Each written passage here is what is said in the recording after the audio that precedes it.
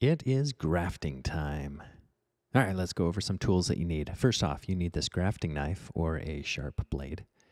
You'll need some pruning shears to cut the rootstock or the existing tree, some scion wood, also known as the cuttings from the new growth of the desired tree variety, rubber bands to secure the graft, paraffin tape or grafting tape to secure and waterproof the graft. Different grafts require different techniques. This first example is a Sherwood Jujube scion grafted to a Shangzi Li Jujube tree using a splice graft. First, you want to find the diameter of the rootstock that matches the diameter of the scion wood. The scion wood should have 1 or 2 leaf buds on it. You don't want to graft on a node, so pick an area that is straight like this one. After you have found the perfect placement and diameter, cut the rootstock with your pruning shears. Then with the grafting knife, make a single angled cut that matches in length on the scion wood and the rootstock like this. Make sure they match in width and length. The main goal is to match the cambium layer on both the scion and the rootstock, which is the really green stuff here. And you don't want to handle them for too long because they dry out in direct sun. Place them facing each other and wrap a rubber band tightly around the graft so it compresses the wood together and provides support. Wrap the rubber band with grafting tape from the rootstock to the tip of the scion wood so moisture doesn't leave or get into the graft. Here is a whip and tongue graft. You do the same as a splice graft and add an additional cut from 1/3 the distance from the top and ending at 1/3 the distance to the bottom of the graft cut. You place them together and have the scion wood overlapping the rootstock like this. This one is my favorite grafts because it's stable and it really doesn't dislodge easily. And you want to wrap it with a rubber band. Then with grafting tape, kind of like this. Now I have 2 grafts on this jujube tree, as you can see here, fully wrapped, which is so beautiful. Here are 2 more grafts I did on my sugarcane jujube using Redland scion wood. One has a splice and the other one has a whip and tongue graft, but you can see how tightly I wrapped those rubber bands and also the grafting tape. Here's the video on how well the grafts did 5 months later. They already fruited the first year of the graft and produced stellar fruit with a good size and a good amount. That is what I like about jujubes. They produce on the first year growth, which is awesome. Now I'm shifting to persimmon grafts. I'm not sure what grafts would work with persimmon, so I tried all 3 versions. So here's a whip and tongue graft with the coffee cake persimmon. I wrapped it with a rubber band. See that? Nice and tight. Then I also wrapped it with grafting tape, as you can see here. All the way down from the rootstock, all the way up past the top of the scion wood. Here's a chocolate persimmon as a cleft graft, which consists of cutting the wood stalk down the middle and creating a wedge with the scion wood.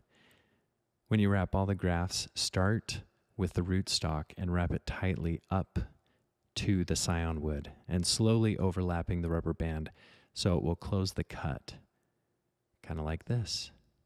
And then use the grafting tape to wrap the entire thing. This will keep it so moisture doesn't get in there and destroy it. It also provides an opportunity for the new buds to break through the paraffin. Here's another cleft graft with another persimmon. This is a giant fuyu.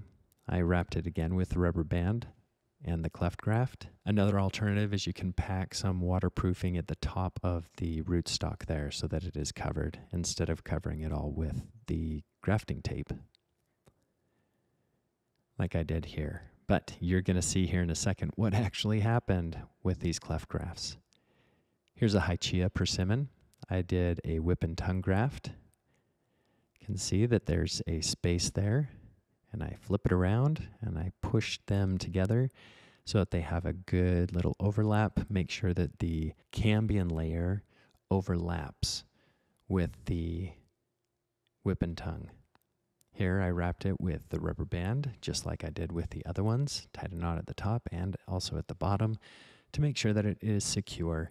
And then I lastly wrapped it with the grafting tape. Here we're going back to see the other grafts that I put in together with the persimmons. You can see that I have them all wrapped, and some of them are very close to the ground. The rootstocks took well, but and they had new growth. I just needed to have a different variety of tree because I didn't want the rootstock variety growing in my backyard. Usually doesn't taste as good, the rootstock variety.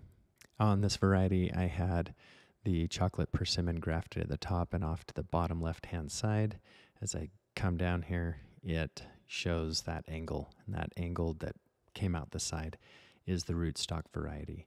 So here I am about 6 or 8 weeks later, and you can see that there's growth right there, but it's in the rubber band. So I don't know if that's above the graft or below the graft. It could be, I think it's above the graft, but I won't know for sure until I start getting the rubber band removed and I can see where the graft cut was actually done. This one, which also is a cleft graft, nothing yet so far. There was a little bud right here that was growing and I picked it off because it's a part of the cleft graft and nothing on the scion wood was actually growing yet. So I wanted to put all of that energy in the scion wood, not in the rootstock. Here is a really exciting thing. This is the coffee cake persimmon, a little bit of growth down towards the bottom, but the main growth happened above the graft, which means it is a part of the scion wood. So this was a successful graft. It was not a cleft graft. Looks so beautiful. And here is the chocolate persimmon, the Maru persimmon, and it was also a cleft graft, but you can see here as I'm looking at it, there's no new growth and there's no green. And ultimately this one did die. I was unable to get anything from any of the cleft grafts that I did, but all of the whip and tongue grafts were successful. Here we come to the whip and tongue. This one was maroon or chocolate persimmon, also good growth.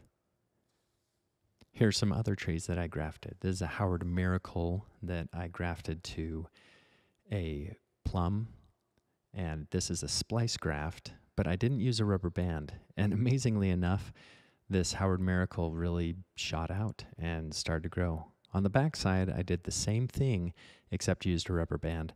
So I might have wrapped it a little bit too tight. No new growth coming off this backside with the same rootstock and the same scion wood. But there's the growth for the Howard Miracle. Man, so nice. Can't wait to have this fruit. Now shifting over to the apple tree, I did 5 different varieties. Here's the pink pearl apple graft. The cleft graft worked for the apples. The whip and tongue also worked for the apples. I had 100% success rate on all of my grafts with the apple tree. And this is just showing the success of it. Here is the smokehouse graft that I put on here. Really good growth on both of the grafts. You can see that one was a cleft graft, and this one is also a cleft graft with a smokehouse. This one's a golden Dorset, or the Dorset golden apple. It also was successful on both grafts. Look at that growth. Good golly, grafting is awesome. As long as you line up the cambium layer with your grafts, that's the number one thing that gets most people to not have successful grafts. That and also timing. You want to make sure that you're grafting when things are starting to grow. And here's a Fuji apple graft onto my, I don't know if this rootstock is Gala apple or Fuji apple. So I thought I would graft another Fuji and see what happened. See if it flowers out the same, flowering out at the same time, or if the fruit flowers at the same time. Here we are later on in the season, just showing the growth. This is about 2 months after the graft. Some really good growth with all of the various grafts. The main reason why I'm doing 5 varieties on this tree is because, or 4 additional varieties, is because I want to, 1, have different varieties, also see what type of apple varieties work best here in Zone 8 of St. George, Utah. It gets to about 115 degrees, so some of the apples become mealy, and they don't end up tasting that good. But some varieties have tasted really good, even though people have said Fuji does the best here. It has not been the case for mine. they have been very, very small in terms of size with the apple. They're about the same size as the jujubes, but I get 10 times the amount of jujubes that I do apples, and they just taste better in this desert climate. I do water them a good amount, but I thought I would try a bunch of different apple varieties and see what would work on this tree. Here is the Asian pear. This is the Hasoi graft. I did 3 of these grafts. This one was successful. This one was also successful. It died back in the heat of the summer because it didn't get a good jump on growth. But then it started coming back in the fall. And here's another graft. All of them survived the winter. Cleft graft, Splice, and whip and tongue. This variety is a Shinseki Asian pear. It is a double cleft graft, which was fun to try. The great part is both of these lived and they started to grow, but then when fall came, it was not so nice because you'll see here in a second what actually happened. Here we are, zooming in, coming underneath. This was about 3 months after the graft. It was growing, and by fall, one of the grafts ended up dying. The one to the left, so I only have one that's coming off of that bark graft. Here's the Hosoi, and the other ones. All right, if I were to summarize, what is the best graft? Number 1 would be whip and tongue graft. I love it. It's secure. It's easy to do. It takes a little bit more time, but a huge success rate. The second would be the Splice graft. I like the simplicity of it. Just as long as you line up the diameter of the grafts, it works out great. My least favorite is the Cleft graft. I had success with pears and apples in the Cleft graft, but not persimmons and not jujube. But overall, all 3 of the grafts can work as long as you just keep them protected and wrapped securely. They should be able to make it. I hope this video was very informative. I hope you have an excellent day.